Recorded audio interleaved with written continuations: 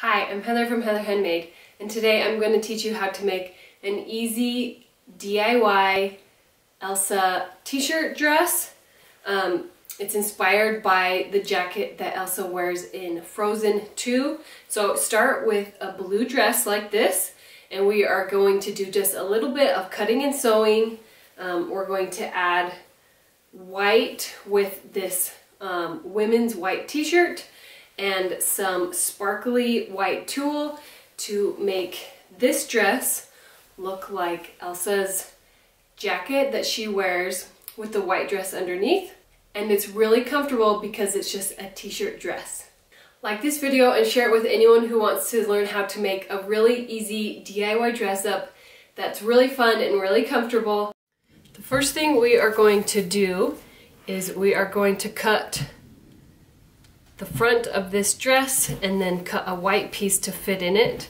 So what I'm doing is I'm kind of creating like a faux jacket look where I'm going to take out a section of the front of the dress and I'm going to replace it with a piece of this white t-shirt fabric, and I want it to be shorter than the dress because I want it to look like it's something separate underneath. It's really great using a dress and a t-shirt because all of the edges, like on the top and the bottom, they're already finished. And when we cut this, you will have a raw edge, but since we're going to be sewing the two fabrics together, then we can finish that edge on the inside. So I'm going to start with the blue dress, and I'm going to fold it in half along the center front of the dress. So you have to line up, you know, your seams and like your sleeves and stuff so that you make sure you get the exact center front. I'm going to feel this seam in here. So that is the center of that. And then I'm finding the center of the skirt. You can see this is going to be my front, and I'm going to slide it so that this is a straight line. Then I'm going to grab my ruler. Now when you're cutting, you want it to be a small gap, and you have to remember when you're cutting double. So, you know, if you think of 1 inch, that doesn't seem like it's very big, but it's actually 2 inches across the front of the dress because it's doubled to the other side. And I don't want to do a 4-inch gap. I want to do like a 3-inch gap. So I'm going to cut at 1.5. And my ruler isn't big enough for the front of this dress, so I'm going to have to do it in 2 different cuts.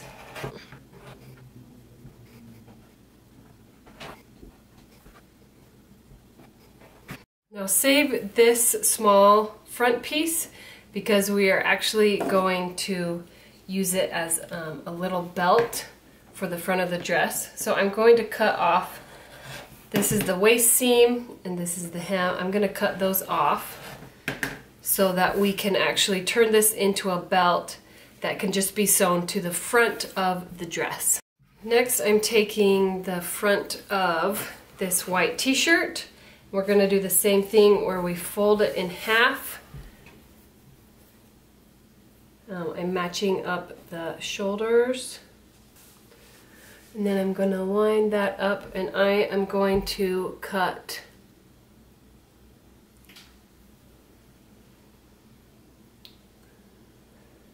I'm going to also cut 3 inches from the front of this.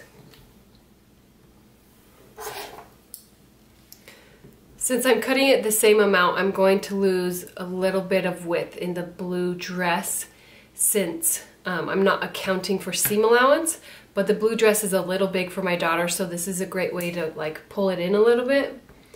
And then, but if the dress is already really tight on your daughter, add a little bit of seam allowance to each side of the white fabric to accommodate for sewing it to the blue dress. So I have this fabric for the front and I want to make it sparkly, so I am going to add a little bit of tulle. This is like a sparkly white tulle that I bought.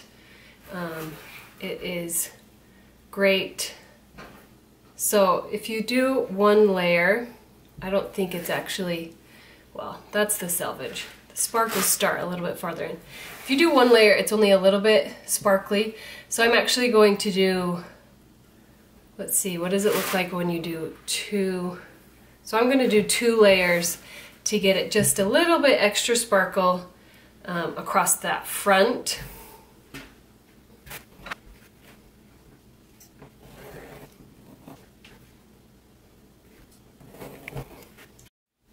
So we have this tulle that's going to be on the top of this white fabric like this.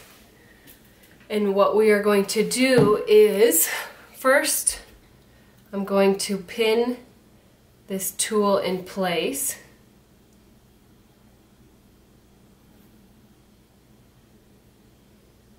And then we're going to pin it to the blue dress.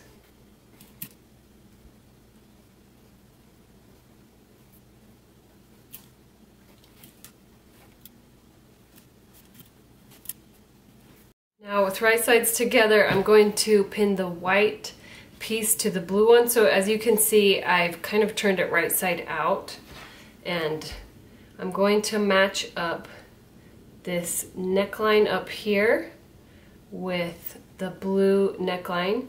You can lower it if you prefer. I am just choosing to have it match up at the top, and I'm going to pin this.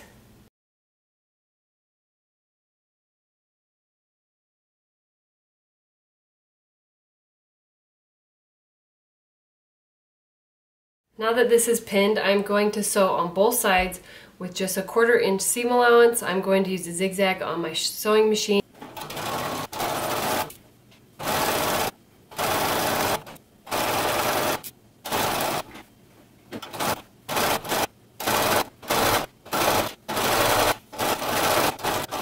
Now that we have the white piece sewn in place, then we are going to top stitch on the blue fabric to keep both seam allowances going out, and make sure up here at the neckline that you tuck that seam allowance behind the blue and sew that in place so that you don't see it. And down here at the bottom where there's that extra amount, you can tuck that in the same amount as the seam allowance and top stitch that in place.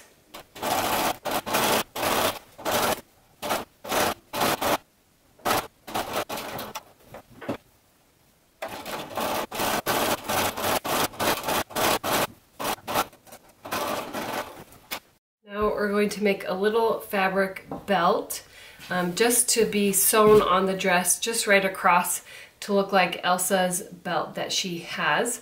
So I am going to sew this fabric right sides together like this, but before that I need to figure out how wide I want the belt to be. So with a little bit of seam allowance here and a little bit of seam allowance here, I'm going to cut the rectangle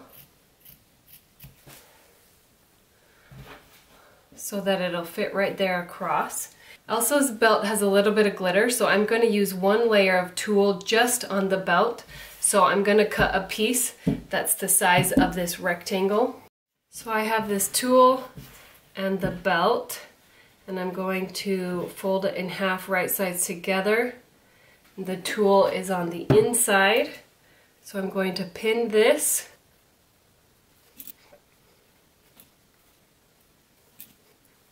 Now I'm going to sew across right here and then turn it right side out. So I have this sewn. I did a zigzag so it would stay stretchy, and then I'm going to use this giant safety pin to turn the fabric right side out.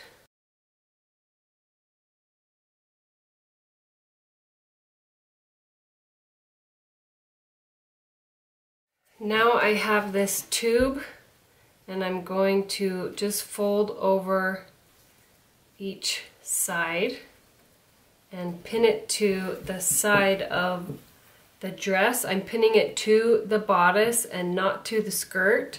I want it to be up on the bodice. And then I'm just going to do a little top stitch in place to keep the belt there.